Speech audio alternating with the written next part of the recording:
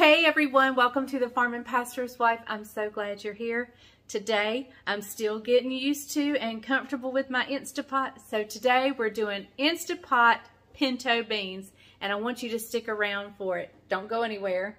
Hey darling, can I tell you what's been on my mind? Sick and tired of the 9 to 5 in the city life.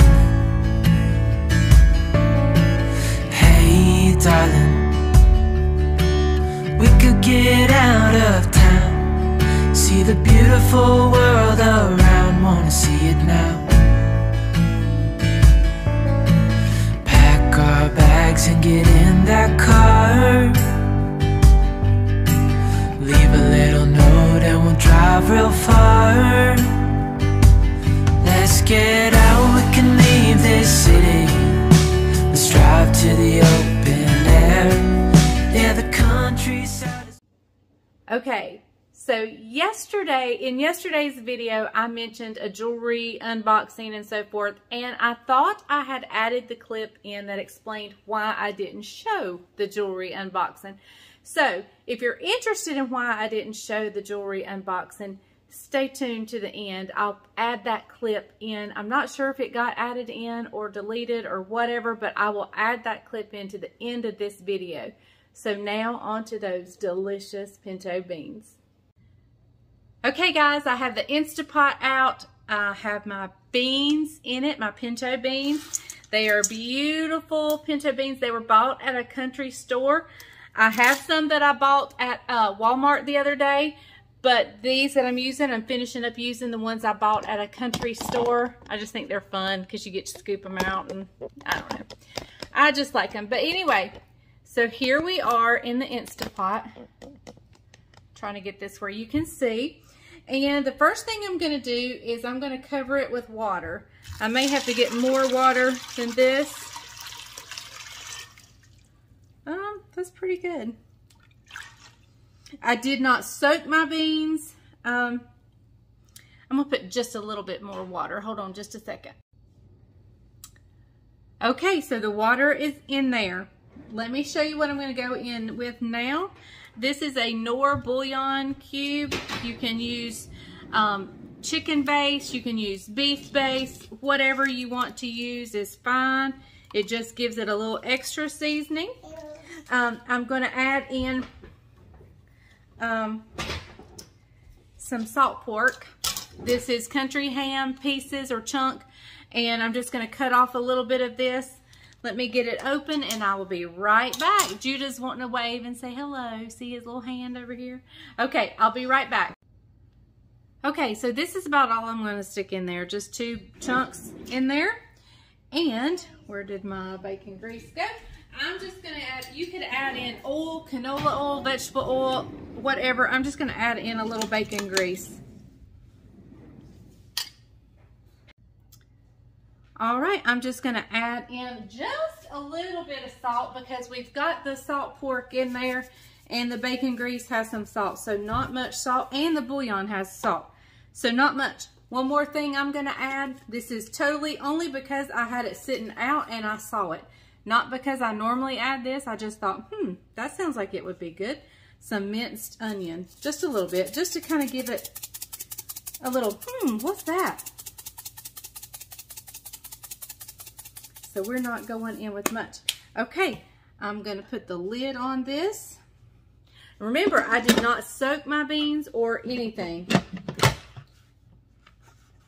All right. I've got it set to seal. Let me bring you over here and show you how I'm going to set it up. Okay, everybody, I'm going to turn it to manual. I'm going to up the time. I'm going to go to 45 minutes.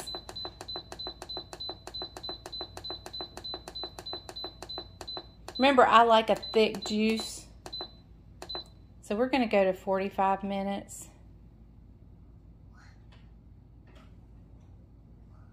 Wait for the beep. There we go. So we'll see how that goes. Hopefully we'll be okay. I was looking to see if it had a bean it doesn't have a bean option. So we're just going to go with manual for 45 minutes. It takes it a while to come to pressure. Once it comes to pressure, then the 45 minutes will go down, and then we'll look and see if the broth is how I like it. We'll bring you back in just a minute. Well, it'll be at least 45 minutes for me, but more. But it'll only be a second for you guys. Okay, everybody, I just wanted to show you that it has slow released on its own, and I will open it up and we'll see what we have. Be sure when you open your Instapot that you always kind of open it away from you so the steam doesn't come out and get your arm. All right, so we're going to see what kind of juice we have. Let me grab a ladle here. Oh, I believe they need to cook some more, guys. Maybe not. I think what I'm going to do is I'm going to turn it on. Oops, I'm not showing y'all. Sorry. I want the juice a little thicker than that. So there is this saute button.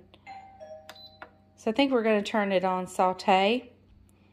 And we're going to let it saute for a little while. Judah is hitting the doorbell. All right, so we're going to let it cook down just a little bit. Now, you could either cook it in this like that or move it over to the stove top. Okay, everyone. Let me get the camera turned around. Sorry you're seeing my mess behind me. You can see I've got the saute on, and it is boiling. And so we're just going to cook it down just a little bit, just because I like a really thick broth. But I thought, let's go ahead and taste the pintos and see if they're cooked well, and try them. Okay, it is just boiling away, and that's just perfect. I don't even have to move it out of the Instapot. That's what I wanted it to do. I didn't know that that saute button would make it boil, but it is. And so I'm just going to let that juice get thicker and thicker. And so let's try them and just see if they're done. Perfect. Oh my goodness. Those are absolutely perfect. I am going to add a little bit more salt. I think it needs a little bit more salt. And that's the good thing about tasting it now.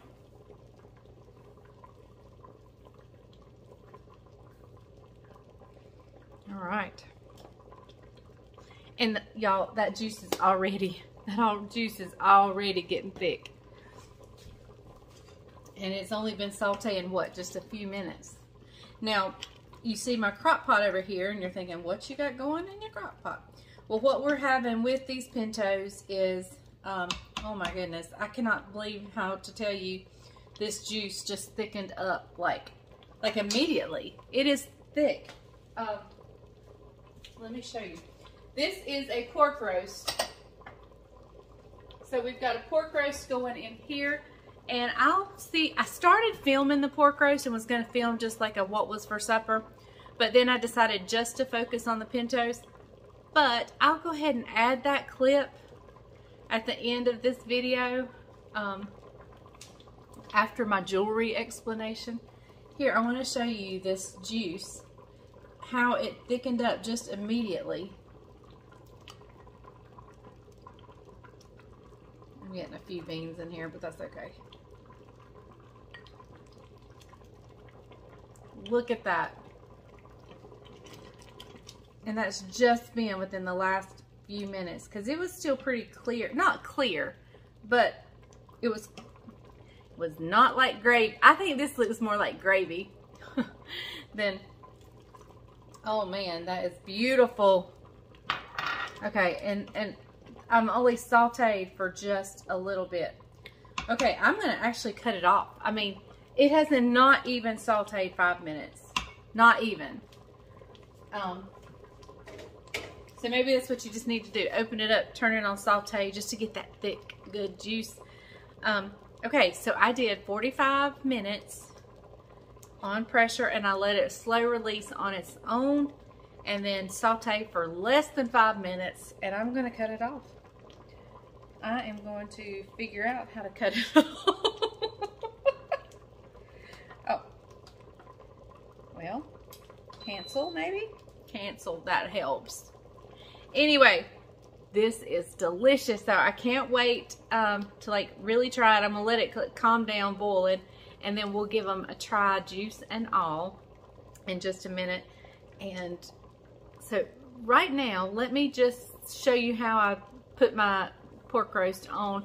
We won't do a taste test and all that. I just thought I'd share that with you at the end. Anyway, so, and if I say I haven't fixed the pintos or we're fixing to do the pintos, just ignore that because I filmed it earlier this morning. And after we do the taste test of the pintos, I don't know if I don't know what clip is coming first or last. The jewelry is probably going to be last. So stay tuned. I'll explain why I am not doing the jewelry unboxing at the end. And I did mean to put that clip in yesterday's video, and I haven't actually gone through and looked to see if it's in there. But I just thought I'd add it again because I did get some questions about it. So stay tuned. We'll be right back. Okay, I can't take it another minute. We've got to try these pintos. Because, y'all, I can't eat many of them because they're not on my diet. So, I'm going to taste what I can before the guys get here. Actually, they don't care. I'm just playing. You know how when you don't do something you're supposed to do, or you do something you're not supposed to do, you don't want anybody to see it. Even if they don't care, you don't want anybody to see it. So, look at that. Look at those pintos.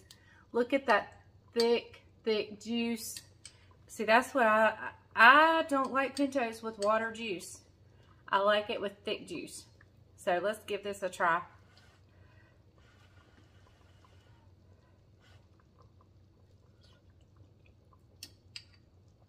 Oh my. That is so good.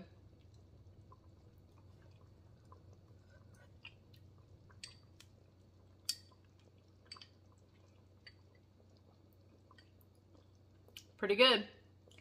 The Instapot is winning me over. Dish after dish after dish. Well, really, I haven't done anything except what did I do? I did boiled eggs. I think that's about the only thing I've done. But now, I did just then, just in that bite, I did get one. Like, most of them are mushy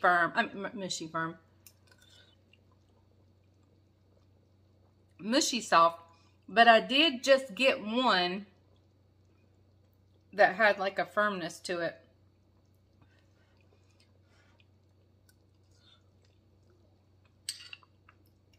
That's the only one I've gotten, so maybe that was like a old bean or something.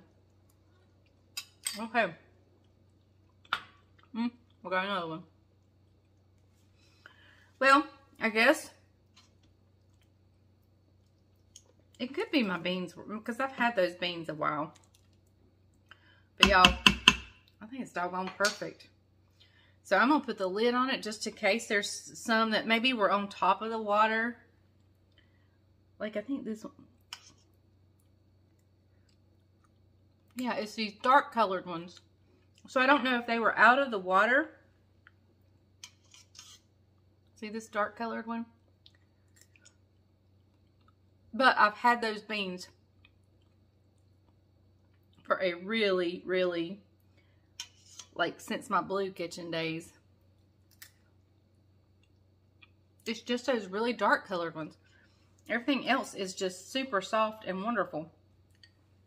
Yeah. That's odd. So, be sure you make sure you have them covered with water. I have a feeling some of them were out of the water. But, because when I first opened it up, it looked like some were not completely submerged.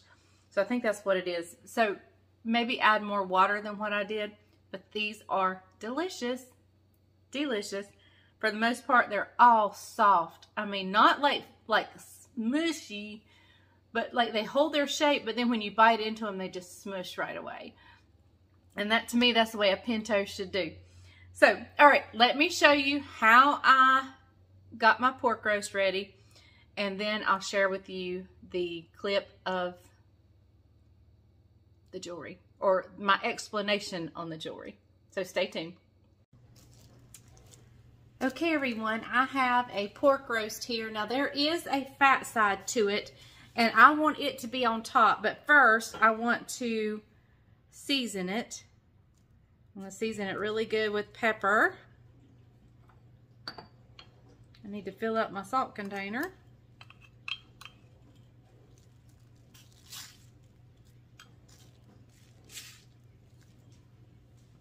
I know that looked like a lot of salt, but this is a fairly big pork roast, and it's thick, and so it needs to penetrate. So, and I'm gonna flip it over and season the other side. I did sprinkle on a little garlic powder. So we're just gonna flip that over. Let me wash my hands before I work with the salt and pepper. And I filled up my salt container after I washed my hands. So salt, and I'm going to use a lot of pepper. Now, the reason I have the fat side on top is because as that melts and drips, I want it to drip down in the meat to make the meat moist for flavor. So I like it on top so it kind of melts down through the meat and it's not just sitting on the bottom. I mean, it would be fine either way. That's just why I put the fat on top. I don't know if anybody else does that, but and I'm going to heavily pepper this side. I like a lot of pepper on my pork roast. So, okay, we'll go in with a little bit of garlic powder. Not much. All right, so I've got an onion here. Now, I used to add gravy to my pork roast and lots of water, and my family, I mean, they liked it and everything, but they prefer it just this simple. Just doing a simple. So salt, pepper. I don't even need the garlic powder. I just added that because I saw it in the cabinet. And onion. That is it. And you can definitely season it with anything else you like. If you, I mean, you know, if you've got a good seasoning, then by all means, you go right ahead. Okay, let me grab some water. I'm going to add just a little bit of water, and we'll be right back.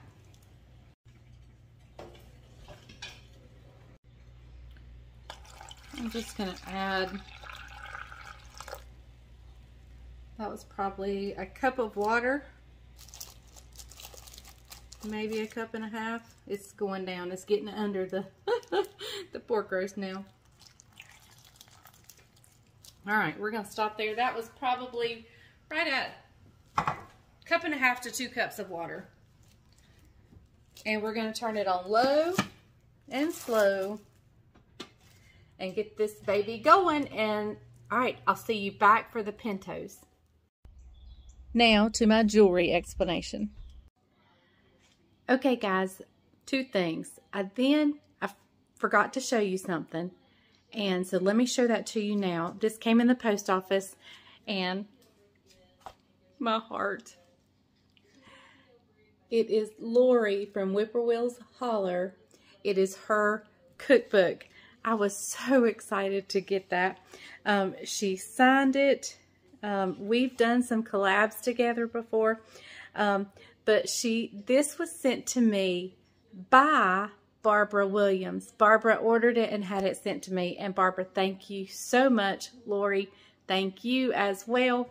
I appreciate you guys so much. I am so excited to get into this cookbook. I mean, I cannot wait. Lori and I cook a lot alike. So I'm just excited. And it's got the pressure on for me to finish my cookbook. So, finding the time. But anyway, I wanted to share that with you. So hold on just 1 second. I got one more thing to share with you. Okay, so I did mention the jewelry box. I've decided not to share that with you. It was wonderful. I loved it. I wanted to keep everything in it, but I just decided to pack that box up, send it back, and stop the subscription. Right now, I don't know. I'm assuming it's everywhere. But here, prices of gas, prices of food, prices of clothing, eating out, everything is like skyrocketing. Prices are terrible. And to me, jewelry, even if it's costume type jewelry, it's a luxury. I don't need it. I don't have to have it. It's not even something that, I've never been a real big jewelry person. I like the basics, but so anyway, that to me was a luxury. I am in need of clothes because of my weight loss. So that to me is more important. So what I did was I canceled everything. I sent it back. And since I decided to do that, I've also just decided not to share that box with you. But if you're into jewelry, go check out Roxbox. It's a great company, and the way they do things is amazing. So I just wanted to share that with you real quick. So we're going to do the grocery haul, and then I'll share with you my glasses, I think. I think my glasses are going to be on here. Okay, everyone, I hope you enjoyed this video. Thank you so much for joining us and joining with me as I take my Instapot journey and learning. I have learned that it makes delicious Pintos. Just maybe add a little bit more water and be sure they're, they were completely covered initially, but I'm sure as they puffed up and swelled up, that maybe some of them pushed others out of the water. So, yeah, be sure you put enough water. Other than that, they are delicious. And if you need to get that thicker broth, just take the lid off, hit the saute button, or take the pot and put it in another pot and just boil it for just a minute on the stovetop. But no need to do that when you've got that saute button. So, okay. Thank you guys for watching The Farm and Pastor's Wife. I'm so glad you were here. I hope you understand my predicament about the jewelry. I just decided, since I was not going to continue on getting the boxes, that I wasn't really going to share with it. And I just decided not to keep any of that jewelry. And, but I do believe in that company. I think it is an absolutely wonderful company.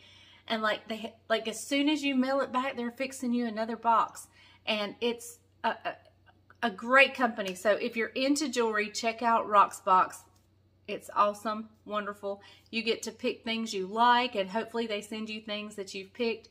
So definitely check it out. But for me, it was just a luxury, not a need. And with the way prices are going with gas and food, I just couldn't do it. So anyway, thank you so much for watching The Farm and Pastor's Wife. I'm so glad you're here. If you haven't done so, I'd love for you to hit subscribe and be a part of our family. You become like family because you leave comments. I talk to you. I read your comments. And so I appreciate it more than you know. Share my videos. Ask your friends and family to subscribe. Once we get to 100,000, we got a big giveaway coming. So I'm super excited about that. Thank you guys for watching. And remember, if the grease is hot enough, you can fry anything. Bye, y'all.